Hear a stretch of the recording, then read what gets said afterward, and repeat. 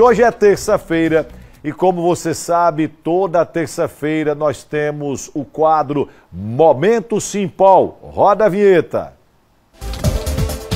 Momento Sinpol. Oferecimento Sinpol Sergipe, trabalhando pelos direitos dos policiais civis. Olha, os policiais civis negociam uma reestruturação de carreira com o governo do estado. Para entender melhor como está esse processo, nós vamos conversar a partir de agora com Fábio Diniz, que é diretor do Sinpol. Fábio, prazer em cumprimentá-lo. Bom dia para você. Bom dia, Fábio. Tudo bem? Tudo em paz, graças a Deus. Como é que estão as negociações com o governo do estado para essa questão da reestruturação da carreira? Então, Fábio, não estão, vamos assim dizer, as negociações não estão. A gente vem desde março com a mesa de negociação e até agora foram 3 reuniões em que as coisas não andaram. E a gente às vezes não entende um pouco o que está acontecendo, porque a gente sabe que o governador Fábio Diniz tem pedido efetividade e resultado na mesa, né? A gente do Sinpol vem acompanhando os números, a gente estudou sobre os números, aprendeu como o Estado faz o seu cálculo de impacto e a gente não entende porque o secretariado ainda não mostrou isso.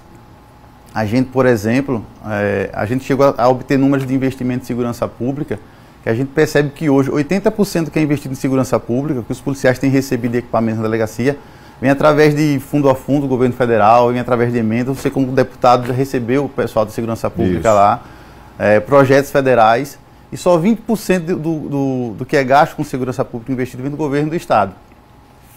Basicamente, hoje, o governo se restringe a pagar a folha do pessoal, contratos de aluguel de veículos, de imóveis, contratos de manutenção e de limpeza.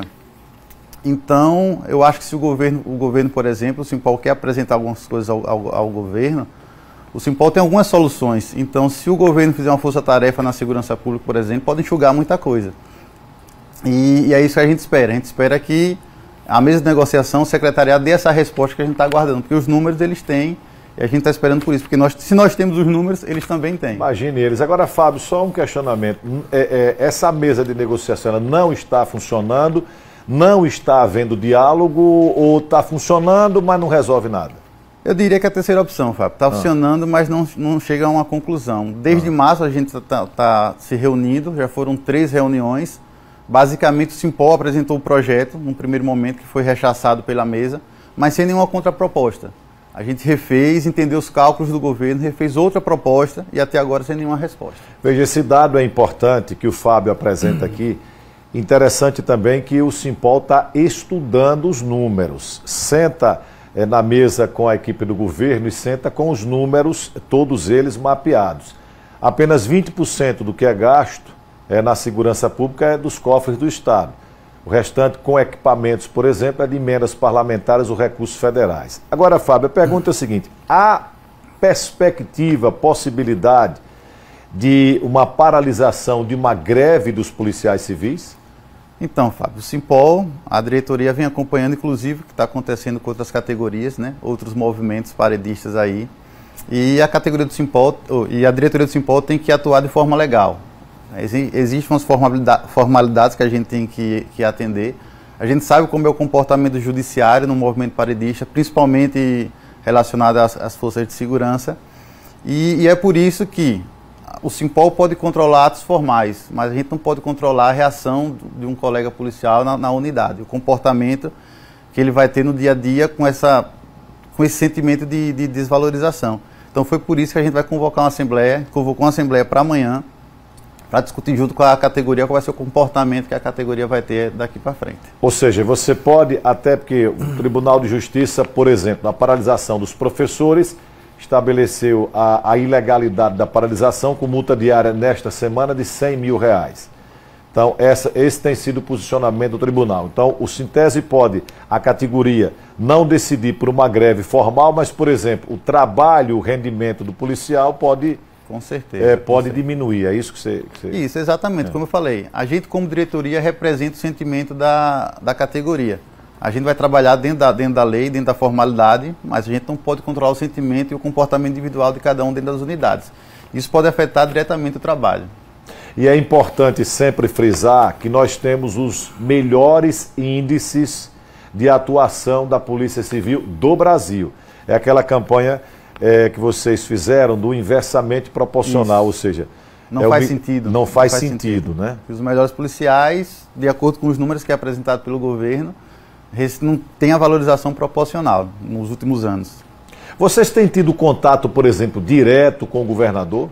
Não, a gente tem conversado com o secretariado, procurado interlocutores, parlamentares, para ter essa conversa direta com o governador, para passar nossa perspectiva do cenário, mas ainda estamos tentando. Ainda não conseguimos diretamente conversar com o governador, fazemos esse convite a ele, estamos abertos para esse diálogo.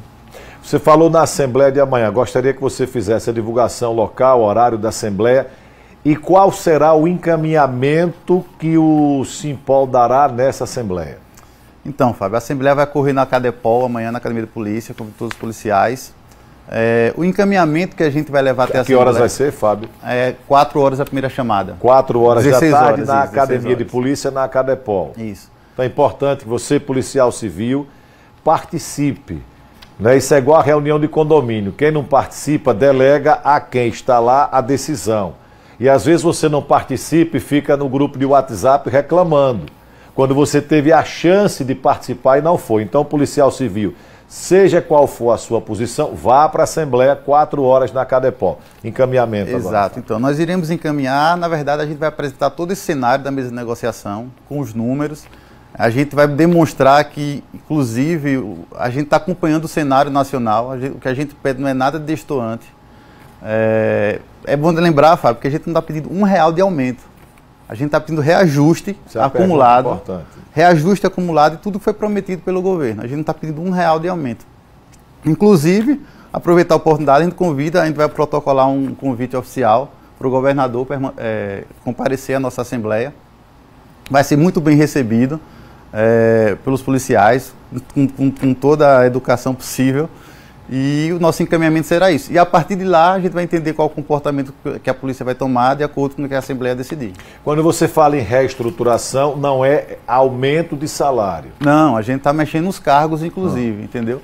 A gente tinha um projeto, inclusive, muito mais robusto, mas a gente entendeu nessa interlocução com o secretariado, com outras categorias, com os delegados, que era bom que a gente fizesse uma coisa mais enxuta no momento, para andar paulatinamente.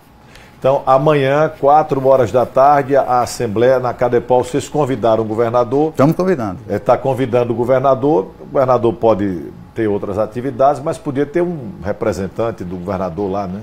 Pode ser. Gostaríamos muito da presença dele, a Polícia Civil, só para a gente... A Polícia Civil, por exemplo, no Arraial da Orla. Sim. A Polícia Civil está lá presente também? Sim, a Delegacia de Turismo funciona em plantão, né? Então, toda a ocorrência vai acabar indo para a Delegacia Plantonista. Os policiais civis estão lá para atender a população. Perfeito, Fábio. Lhe agradeço pela sua participação. Mais uma vez, refazendo o convite, amanhã, 4 horas da tarde, na Cadepol, a Assembleia, para discutir essa situação da reestruturação. Lembrando que, Fábio já disse, não é aumento de salário, não é isso, Fábio? É apenas uma readequação, todo esse período que o Estado de Sergipe deve aos policiais civis. Perfeito. Xará, muito obrigado mais uma vez pela sua vinda aqui. Eu fico feliz quando o Fábio vem, porque nós somos do mesmo tamanho, né? A gente olha assim, olha nos olhos, né? E a parceria agora foi prolongada aqui com a TV Atalaia do Sinpol.